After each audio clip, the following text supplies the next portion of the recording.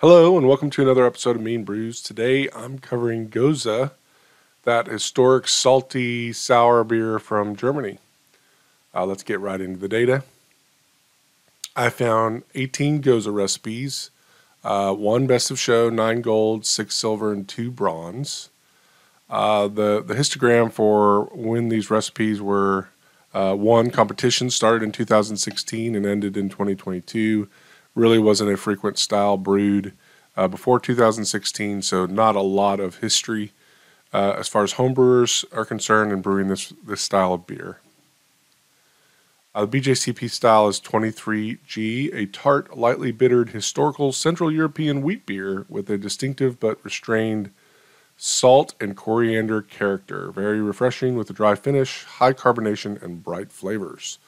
As you can expect, not a lot of evolution with only, 6 years of brewing history here, and very little variation between the recipes that have won. Looking at original gravity, the BJCP range is 1.036 to 1.058. The average was 1.047, and there's no movement on that. It's pretty much sticking there throughout the years of entering. Final gravity, this is really telling to me a very narrow range for BJCP, 1.06 to 1.010. But the styles that are winning have a huge sweep, 1.002 to 1.031, with the bias being a higher final gravity that's outside the range. This tells me that judges are preferring the sweeter, a more residual sweetness in this beer than what it should have. The mean is 1.011. My beer will stay true to style, 1.009, based upon the attenuation of the yeast I selected and the mashing profile. IBUs anywhere between 0 and 14 was the winning beers. The BJCP range is 5 to 12. The average was 5, which is on the very bottom end of the range, and that's where my beer will be, my recipe. Color, again, a narrow band, 3 to 4 SRM. The average was right in the middle there, 3.5 or 6.9 EBC. My malts that I chose are going to put me within the band, but slightly on the higher end of that. Very simple malt bill. Of the 18 recipes, only 1 used any other type of malt other than base malts. 99% base malt and a fraction of a percentage of crystal malt. Here's a distribution of malts used. You have that one recipe here that used crystal malt. Anywhere between 90 and 100% of the grist was base malt. And I will be at 100% base malt on my recipe. Again, only one recipe, 10% of the recipes used crystal. If you look at the base malts used, there were 4 different base malts used in different propensity. Wheat malt, 100% of the recipes used wheat malt at around 50 to 55% of the grist. And then slightly below that was Pilsner malt, anywhere between 45, probably 46, 47% of the grist. A few recipes used a pale malt as well as or in supplementing or replacing the Pilsner. 2-row pale. Between 50 and 60% of the grist, the average at 40, and then one recipe used Munich 1 at 20%. I'll be using right at the averages here for, I think it's 53-47 wheat to Pilsner malt. Crystal malt, 10% of the grist, only one recipe used Carapils as their crystal malt. Looking at the spices used, this is kind of interesting. The highest, the most likely used spices are salt and coriander. That's traditional to the style. Interestingly enough, not 100% of the recipes that have won use these spices. We also had orange peel down here in red. We had lime peel, and then somebody used cumin. I had to double ask this person, "Are you sure it's not coriander?"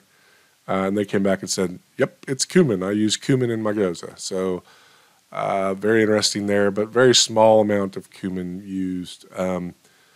The average amounts here was 0.12 ounces per gallon for the salt and 0.10 ounces per gallon for coriander. And I'm going to stick with those. I didn't see any shift over time in those amounts. I mean, some of these are huge, huge amounts of salt, but I'm sticking with the averages here. We had 6 different bittering hops used: Mittelfrüh, Galaxy, Satz, Tettnang, and Willamette and Motueka. I'm going to stick with Howler here.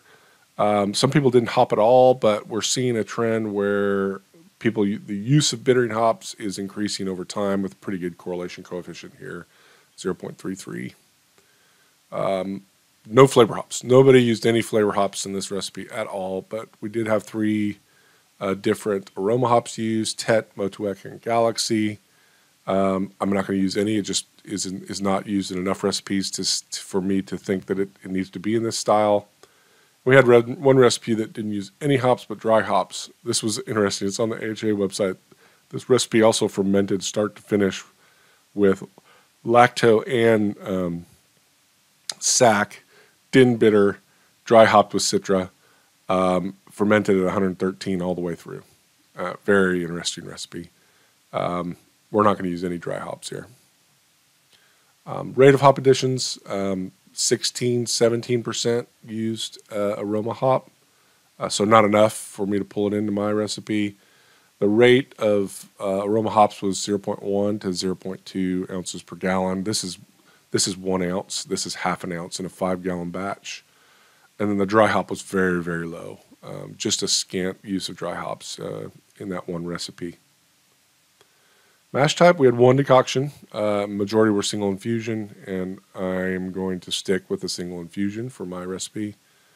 The mash rest, the decoction used 15-minute average of protein rest of 131. A beta rest, the average was about 145, and it was 30-minute average. And then for the main sacrification rest, 65-minute average at a value of 152 Fahrenheit. But a big range here for sacrification rest. I'm going to just do a single infusion at 149. And the reason is we're seeing that fermentation temperature dropping, which I assume to try to get a more fermentable wort. And so I'm reflecting that. Very good correlation coefficient here. I'm reflecting that in my recipe. We're also seeing an increase in the time, mash time, from about 40 to about 80 minutes. So again, trying to get as fermentable wort as possible and produce as much sugars as possible for the lacto and the yeast to attenuate this fully. All right, on to the souring method. This was pretty interesting. The vast majority were kettle soured. 78% of the recipes were kettle soured. And then 1 each. We had 1 that produced its sourness through the use of acid malt, a huge amount of acid malt.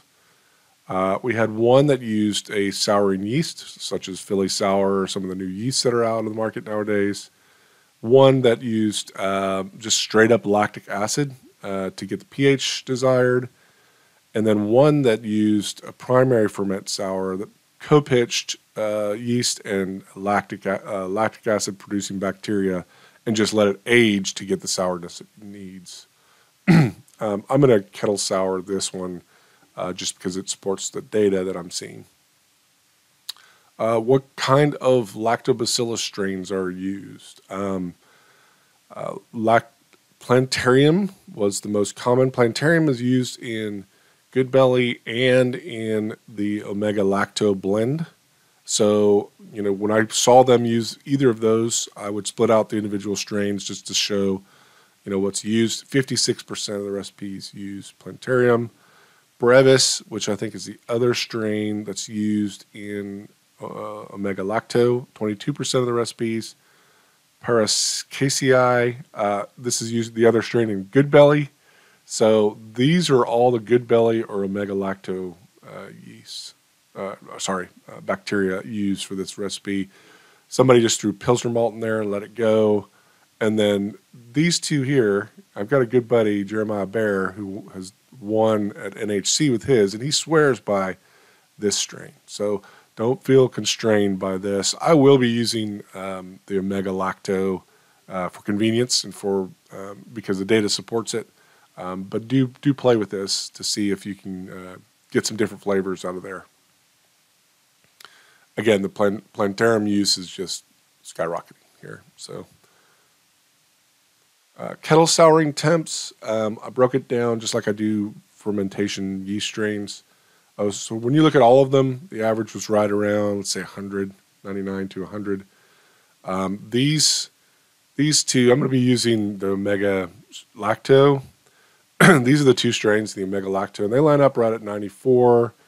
And then these are the two strains for Good Belly, and they again line up at 94. So you can guess I'm fermenting or kettle souring mine at 94 Fahrenheit. Kettle souring duration anywhere between 24 to 48 hours. The sweet spot seems to be right at about 38 hours. I wouldn't be rigid to this because this is a non-consistent process. Definitely go until you get the pH you want. Don't check until 38. The more you open, the more you're exposed to oxygen, the more likely you get other bugs in there you don't want. But start checking at about 38 hours in, and then let it go as if you still see it dropping, or start the next part of the process if it's done. What were the pHs before and after kettle souring? Most people, except one recipe over here, most people pre-acidified their wort prior to kettle souring to an average of 4.7 pH. And the drop that they were looking for was down to about 3.4. So I'm going to try to hit that with by pre-acidifying with lacto to 4.7, and then looking to hit around 3.4 pH when I finish. Boil duration, we had some 0-minute boils. They didn't boil at all. And then we had some, they just pasteurized, and some that went up to 90-minute boil. The average was 40 minutes. If you're going to do this, make sure you pasteurize it fully. You don't want that lacto contaminating your system in the future for future batches. I'm going to do a 40-minute boil in line with the data. The yeast used, Chico is the most prominent. This is the Sac Trois that they thought was a Brett for a while, unicorn dust. Kolsch, there are 3 different Kolsch or alt strains, so clean fermenting ale strains. This 029, 007, and then K97, which put it as a big enough component, a big enough competitor to Chico. So if you're going to pick a strain, you want a German strain, use a Kolsch or an alt strain, or Chico. They're both, I think, very well suited for this. And we have that Philly sour, and then we have some odd ones. Orval used in one recipe, Verdant IPA used in another, Weihenstephan used in one, and a Voskvike used in yet another. So good, interesting mix of yeast used here. Each one bringing its own unique flavors to this style. I'm going to stick with Chico, readily available, and it wins. This is mash water chemistry. Obviously, the sodium will go up once you add the salt.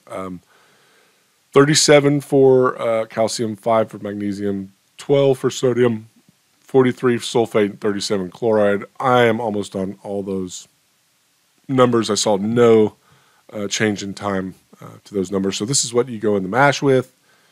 Fermentation temperatures, anywhere between 58 and 113. This was that one recipe over here at 113 that just fermented and lactoed everything all at once at 113. It's on the HA website if you see it. 001 at a very tight band here of 71 to 73. And then the others were on the low side of this range for unicorn dust, which is the Brett or Sac Trois, and the Fru Kolsch strain, which is green. I'm going to be at 65. And the reason is we're seeing a change in time with a good correlation coefficient of 65 being the temperature that people are moving to.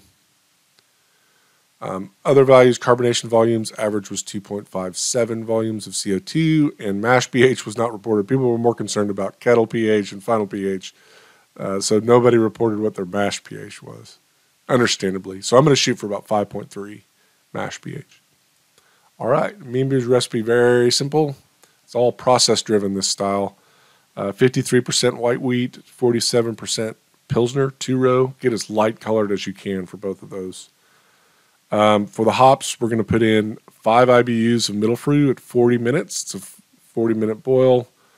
We're going to use canning salt, which is sodium chloride, at a rate of 0.12 ounce per gallon or 0.9 grams per liter, and crushed coriander. Crush it up in a mortar and pestle or in a grinder, clean spice grinder. We're going to put that in at 10 minutes, 0.1 ounce per gallon or 0.7 grams per liter. And we're going to use a Chico strain and a mega lacto for the kettle souring. Shooting for original gravity of 1.047 with 5 IBUs. The water chemistry is as such. We're going to get the mash pH to 5.3. Make sure you use lactic acid. That's a flavor component of this style, so don't use phosphoric or anything else. Lactic acid is what you want. Infusion mash at 149 Fahrenheit or 65 Celsius for 80 minutes. After mashing, sparge as you normally would into a kettle for souring. At this point, you're going to acidify the wort to 4.7 pH using lactic acid. You're going to heat the kettle up to, I put 180 Fahrenheit or 82 Celsius for 5 minutes to pasteurize the wort. You want to kill all the bugs that are in there before you pitch your lacto. You're going to chill it down to 95 Fahrenheit or 35 Celsius, and you're going to pitch a mega lacto. Seal it tightly. Cellophane wrap is probably the best because it's very oxygen impermeable. And then put the lid on it or something else to further protect it. You want to limit that oxygen exposure as much as possible. Kettle sour this at 95 Fahrenheit, 35 Celsius for 38 hours or until your pH of 3.4 is reached. If it stalls out, probably just add lactic acid to 3.4 if it stalls. Boil it for 40 minutes, and you're going to add your hops as usual. You're going to add the salt and the coriander at 10 minutes. Chill it to 64 Fahrenheit, 18 Celsius, and pitch a small starter of Chico. I say a 1 liter starter for a 5-gallon batch. Ferment it at 65 Fahrenheit or 18 Celsius for 7 days, then bottle or keg to 2.6 volumes of CO2. All right, that's it for today. I'll let you know in the comments of this video what the next style is going to be once I decide what it is. Thank you for tuning in this time, and happy brewing. I hope you get to try this recipe, and let me know how it goes, because I've never made this one actually. But happy brewing, everyone. See you next time. Bye-bye.